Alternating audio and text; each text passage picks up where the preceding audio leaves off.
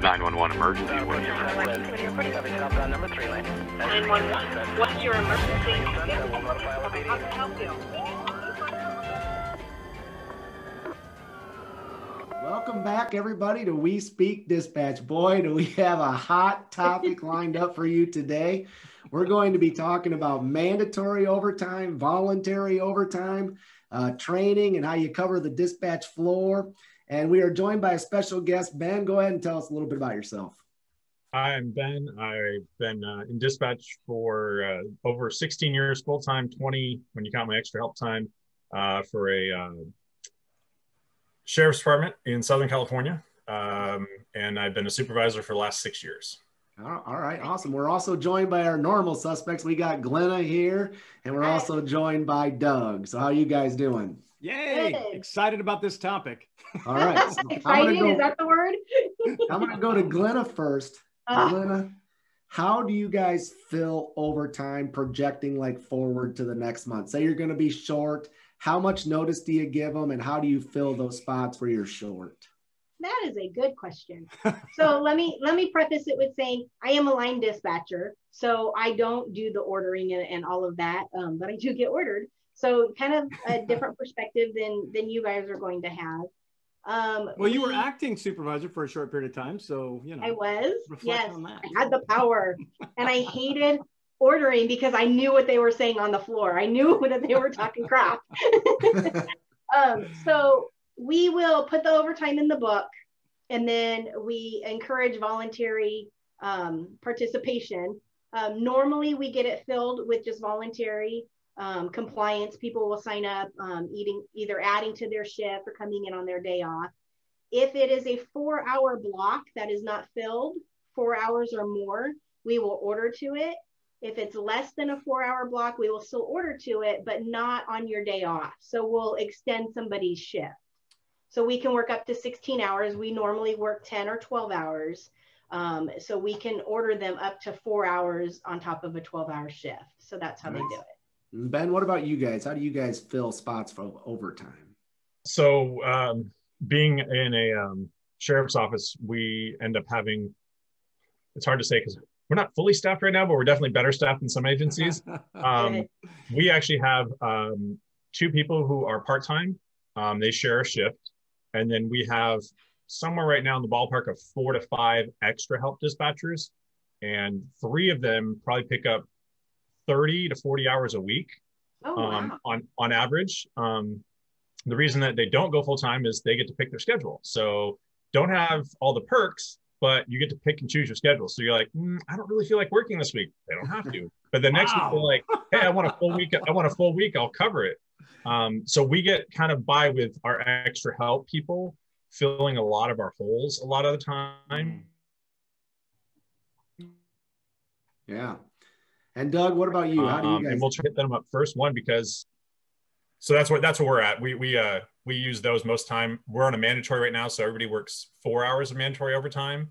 And then like Glenna, a lot of people just volunteer pick up stuff. Is that 4 hours of overtime every day? On one of our rotations for a while when we were short, it was 2 every day. We used to be on 4 10s and then we went to 4 12s. Yeah. And right now we're on 12s, but every other, like for me, it's every other Wednesday, I work 4 extra hours. So it should be my flex day, but I work 4 extra hours of overtime on that day. Wow. Bonus is the following week, I have that Wednesday off. So, you know, it's like kind of a give and take. Wow. Doug, how'd you guys do it at your agency? Well, back in the day when I was working, we were really short. Our staffing was really taking a hit. We had a lot of people out on injuries and medicals and things like that. So really short. So we would do the monthly schedule and post the overtime needed. And we had about 5 or 6 people that were really, they loved overtime because in my agency, you got paid once a month. And if you've never been paid once a month, by the 3rd week of the month, you're eating like Del Taco because you can't afford anything. So people like that middle of the month, you get an overtime check if you worked overtime. So that's why they would work a lot of overtime. So they get basically another check. So we had a lot of people do that. And then I kind of like tried to convince people to help out when you had people that were busting their tail working so much overtime and some people didn't work any. And I'm like, I didn't want to order them to do it yet, but I would just tell them like, you know, I mean, really? Could you just stay over tomorrow or whatever? And we did use mandatory overtime to cover if, I mean, some of it was late notice. Somebody calls in sick for graveyard. Mm-hmm. Sorry. Yeah. I would call people at home and be like, hey, you know, I need you to come in tonight. And people would be like, I'm busy or whatever. And, you know, we had to do what we had to do. We had to cover it. So would you tell them, no, you're being ordered in? it depends on what their excuse was. If they said, I've got a sick kid, I can't leave the house, my husband's on the road, he's an officer, whatever, then I'd have to go to the next person and say, hey, I tried to mandatory them, they're busy, you're up. And it's like, and a lot of times, drinking. A lot of times, to be honest with you, we would cover it. The supervisor would cover it. I just say, forget it.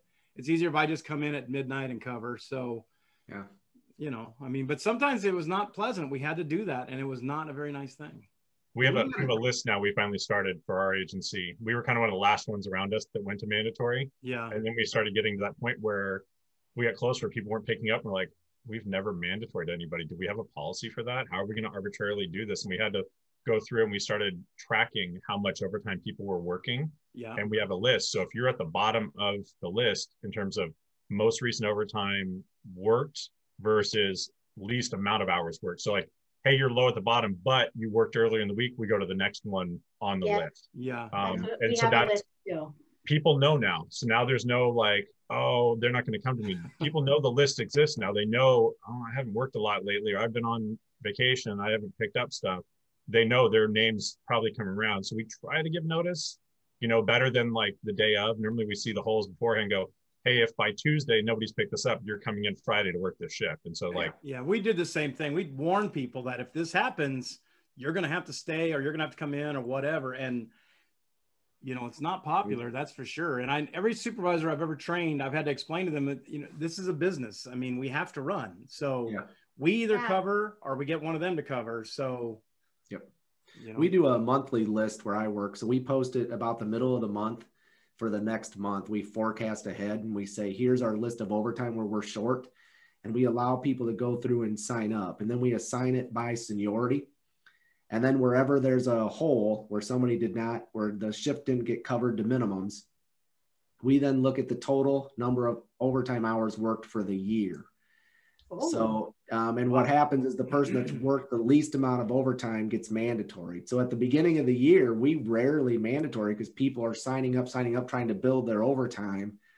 And then we're mandatory at the end of the year, and it resets every first of the year. And then we allow them to work 16-hour shifts on their Monday or their Friday, but we're an 8-hour department overall. So we don't allow 16s because we don't like the short turnaround time. We like to give them their rest. So we only allow 12 hours on most days. An interesting thing, somebody puts in to go to training. They want to go see, you know, Doug speak at his class, or maybe they're going to watch a virtual training or do one of those things. And you have to pull them from the dispatch floor. Maybe you have to recertify in a test or do some peer training or whatever it is. So whose responsibility is it to cover their spot when it's on their working day? Is it their responsibility or is it the department's responsibility to cover? And I'm going to go to Ben first on this one. We go department. If it's a training you want to go to and it's not going to overly impact our operations, we say, yeah, you're going. And most of the time we're telling people, our training supervisor is really good, that you tell her what kind of training she's interested in. She looks for him, says, hey, this one's coming up in 2 months. Do you have any, you know, problems or issues? You know, sometimes people are going to leave on a trip on their days off and we don't post obviously that.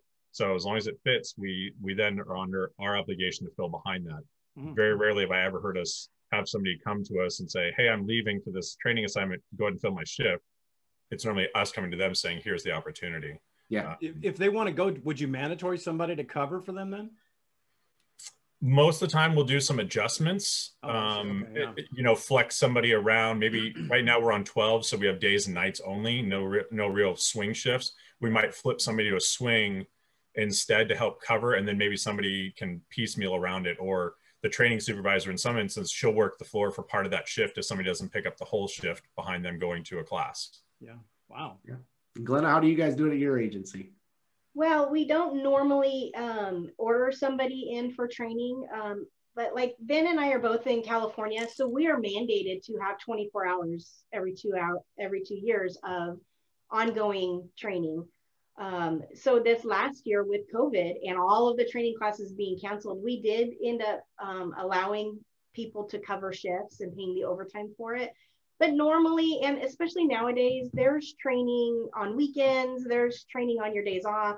We only work 3 days a week the first week, and then 4 days a week the second week. So on your short week, you can go on a Thursday or Friday, or even a Saturday or a Sunday in some cases.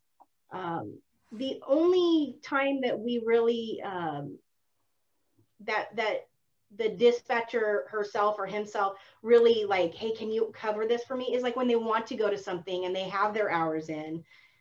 Peer support coordinator, so that doesn't really have much to do with dispatch. It's an ancillary assignment.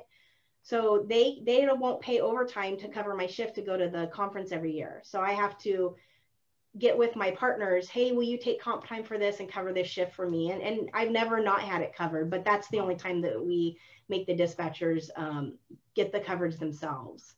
Yeah. Doug, what about where you were working? Well, we kind of had a different situation because I'm sure the rest of you did have this too.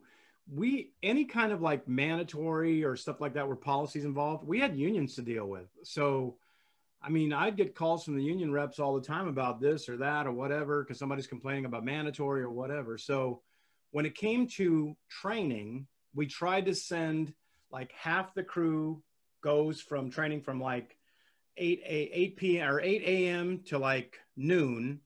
And then they go to work, and then the other part goes. So we would kind of like do a lot of creative scheduling. And that's one thing that I think my captains and everybody were happy about, the fact that we could do a lot of creative scheduling.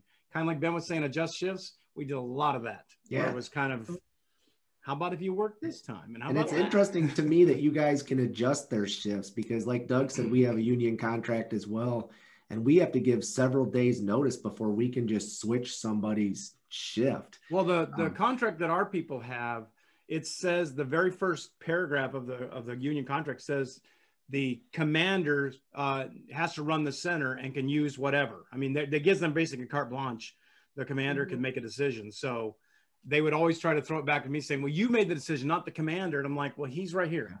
You want to talk about Last question for this one is, we kind of touched on it just a little bit. It sounds like we all allow people to sign up for overtime. There's a list that goes around. You can sign up. You have 2 to 3 people that all sign up for the same shift or the same hours. Who gets it at your agency? Doug will go backwards. Who gets it at your agency? Ours was based on the number of hours you've worked in that year. We kept track every single month, how many hours you've got. And then whoever had the least amount would get it. But sometimes I try, because I know people want it. I know people were, so I try to like convince people like, why don't you take half, and they'll take half, and then you both can have some overtime. So it was the based person on that's numbers. worked the least amount of overtime, even if somebody else had more seniority than them, Yeah. they would bump the person that's worked like 12, 16, 20 hours. Yeah. Well, You're rewarding people not signing up. Look, man, don't get on me about it, but I'm just Wow. No, because we had a lot of, like I said before, we had a lot of our senior people did not want to work overtime, and they basically refused to always work overtime. The younger ones wanted to do it because they love that check in the middle of the month. So, yeah, you know, I could kind of wheel and deal with people and kind of feel like, I felt like a used car salesman sometimes. What's it going to take to put you in this overtime slot today? So. I like playing the devil's advocate.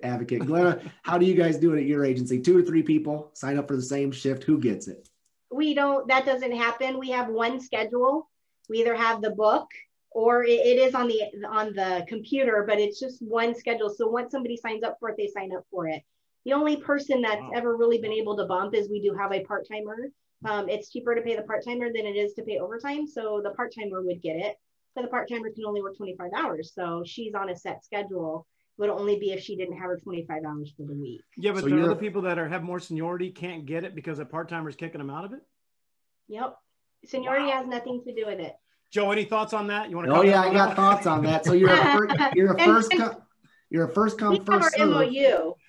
I'm sorry, Joe. Go ahead. You're first come first serve. What happens when somebody's on their Saturday and the book gets updated that there's overtime, but they didn't have time to volunteer, and now somebody just comes in and says, "I want it." They get it. Wow. How do you notify people? Do you notify people on their days off? Nope. Okay. And I like posting these questions. Ben, how do you guys do it? So to kind of piggyback off the end of that question, we page out. And it's not required with our people to be on our paging system. So we have the list like everybody else does, but if stuff pops up that's in between stuff that was listed, we'll page it out. And so you can volunteer to have your cell phone get the text through our CAD system that says, shift available tonight, da, da, da, da. Like as we were talking, my phone just went off. Somebody called out for night. They have an opening. And gotta go. They have an opening. I'm day shift, so I won't touch nights right now. They have a night shift available tonight, and they just paged it out. And so now anybody who's first come, first served to call in gets it. So what if there might be a race to calls dial in. So if nobody calls in, who gets it? Then it just goes unfilled, and they run short. We're at like the bare minimum, and you're going to work your tail off for that entire time versus having that extra body that helps absorb what's going on. So explain though, Ben, how many people are in the room on one of your shifts though? So when you say it just goes unfilled, to a lot of the 911 centers that have one person, that would be nobody's there. Right. You know, so explain how many people are in the room. So for my agency, we have 4 radios that have to be covered at all times. So with that, that's literally where our bare minimum has to be. We have changed it to say our minimum staffing needs to be 6. We dip into 5 quite often. And it's basically because we do EMD. So we have call takers now. So we have 4 radios plus a call taker. And then normally a supervisor is where our minimum staffing is supposed to be, but we can dip into 5. So like tonight, they're down a 5th dispatcher. So they have 4 dispatchers plus a call taker. So they still have all radios covered plus somebody be first up for phones. It's not ideal, but we get by. Wow. Yeah. Wait, I have a question. So one call taker, does anybody else answer the phone? So ours is we have a priority system that our fire and EMS dispatchers are next up for phones to pick up on 911s. And then we do 2 law radios. We have our primary and our secondary. Our secondary dispatchers, the next one at that, and then absolute last resort should be our primary answering if, all hell breaks loose. Wow. And the 911s light up. But that's again, at our minimum. I worked yesterday and I had 3 call takers and 6 dispatchers working. Wow. So, I was on a plus yesterday because part of it, we had new trainees. So we had extra staffing going on.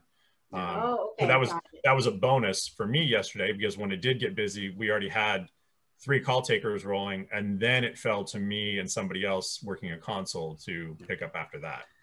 For us, it's projected overtime versus short notice overtime. Projected, we send out the list by email, and we offer people to be on the list with their home email as well. So if they're on their day off or whatever, they can see that it's been posted. We also leave it posted for a minimum, unless it's short notice, for 8 hours so that people can sign up for it. And that's, we typically leave it posted for a week or 2 to be for the projected. For short notice, we just go right in the order of seniority and call people over the phone. Wow. So as you can tell, there's a lot of different ways of assigning overtime. This has been an excellent episode from We Speak Dispatch. A lot of questions come up, but the main thing is what works at your agency may not work at another agency. Right. So everybody's going to do it different. There's pros and cons of doing it every way. I just ask that everybody take the time to learn how your agency does it so you make sure you feel that correct. If you want to be a guest on We Speak Dispatch, we can be found on Facebook, Instagram, YouTube, and Twitter. We are on several different podcast platforms, and we have a special mask that is coming out. I don't have one or I'd put it on, but you can go look at the picture on Instagram and Facebook. It's been put up of We Speak Dispatch, and be looking for certain posts coming on our social media platforms to know how you can get a mask. And last but not least, if you want to be a guest, be sure and email us at wespeakdispatch@gmail.com and leave your comments below on how you feel overtime at your agency. Thanks, everybody. Bye. Bye now. Hey, this is Jill, and you've been listening to another great episode of We Speak Dispatch, proudly sponsored by our friends at Zybex. 911 emergency. When you're ready. 911. What's your emergency? How can I help you?